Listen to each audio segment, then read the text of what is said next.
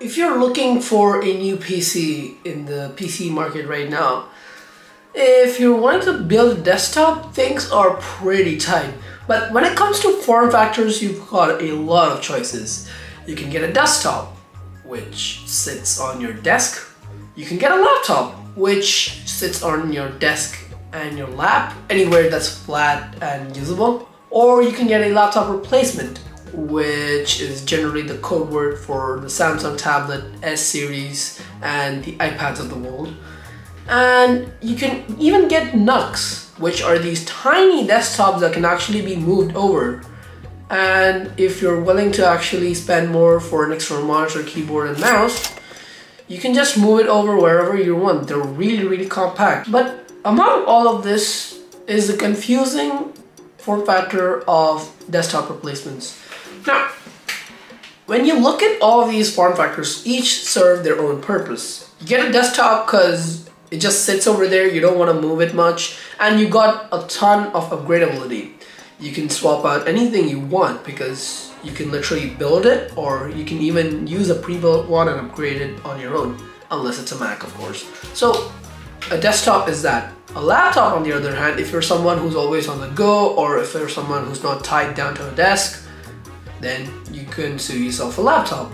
And then if you want something like an iPad or a Samsung tab, you have to have a specific use. Like, for example, if you're someone who likes to draw on an iPad but you're familiar with iPad OS, then those are the laptop replacements. And NUCs are generally like these tiny machines that are powerful enough, not really great on cooling, and not really having enough of expandability options, and just a small, tiny, sweet package, a desktop package.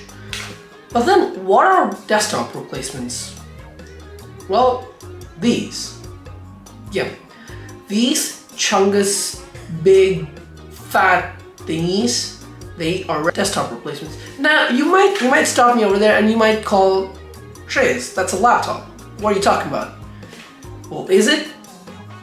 Like, can you actually keep that big of a thing on your lap? Like, if you can actually be like, you're a genius, or like you're some guy who works out his thighs for that or something. But the whole point is that these are laptop-like creatures that are not meant for the lap. So why? Why do I recommend people to go for desktop replacements in 2021? Well, let's have a closer look at that, shall we?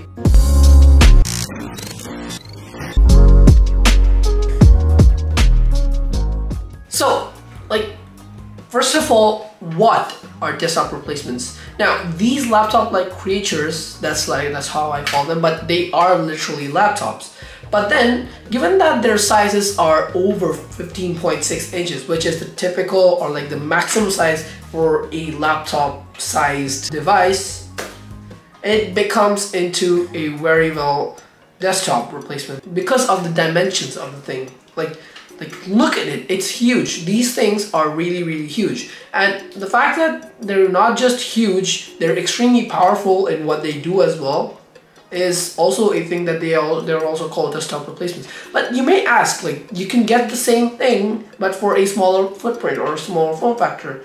Yes, you can, but if you actually compare both of them, the model which has the higher dimensions actually wins. Because if you remember, cooling is a very integral part in the PC master race, and when you take into the fact that laptops are generally made into such a small footprint, cooling is really necessary to cool all of these very powerful parts. And if I'm talking about desktop replacements, it sure should have something like a Intel Core i9 or an AMD Ryzen 9, along with some kind of RTX 3090 or an RTX 30 series graphics card. So especially just with these two main important things, you need to cool the laptop so much. And when you put it into such a smaller footprint, and given the fact that laptop GPUs are not equal to desktop GPUs, like many people already get confused with the fact that the RTX 3090 on the laptop is the same as the RTX 3090 on desktop. No, it's not. The laptop one is a little bit inferior than the desktop one. So when you take all of this into consideration, cooling is very essential in the laptop as much as it is essential on a smartphone. So when you give more room for cooling, it's gonna do better in like peak performance rates and over long periods of time. So desktop replacements are generally good for that, and the fact that they are desktop replacements means you've got an added advantage of not being tied down to a desk. You can also take it along, but you still have to keep it on the desk. But the whole point that I'm trying to say is that unlike NUCs, which need an external monitor and a keyboard and a mouse to keep it running, although it can be taken over to places, but laptops are generally like a little bit less, or like a little bit not so powerful as desktops. It's more of like you're putting the NUC and the desktop together, but with also the laptop, if that makes sense. But the whole point that I'm trying to say is that these are monstrous beast machines. They're meant for the desk, but you can actually move with them. So, first, why am I recommending everybody these desktop replacements? So, like, compare this to this. This is a desktop replacement, this is a laptop. Both of these, you can actually just plug in an external monitor, keyboard and mouse, and they very well become into a desktop. But again, like I said, a laptop and a desktop replacements have one big thing that actually puts them apart, which is the bigger dimensions and the cooling. And considering the fact that Asus's ROG lineup, along with their dual screen laptops, they are desktop replacements, because like, come on, you can play Flight Simulator on any desktop, but on laptop it's gonna take a lot of effort.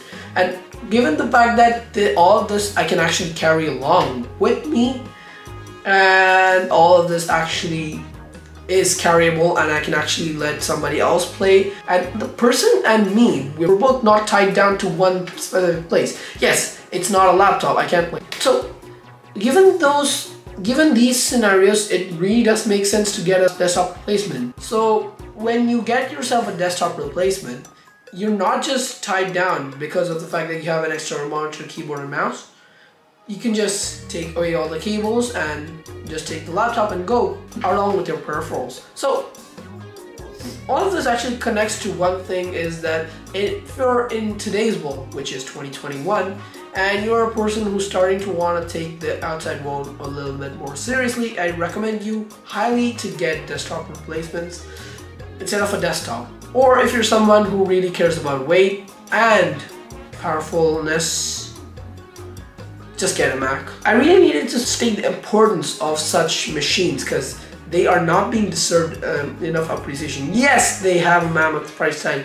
Yes, they are very niche. But the fact that if you're wanting the absolute power, I would highly not recommend you to go for a desktop. It eats up more space. It doesn't need a lot of maintenance, but the fact that it's kind of gonna be not that great of an experience, even after you build it, it's gonna be a pain to actually maintain it. This is the new way to go. I clearly know that you're not gonna go and buy a desktop replacement after watching this video, but I'm just saying, consider my opinion.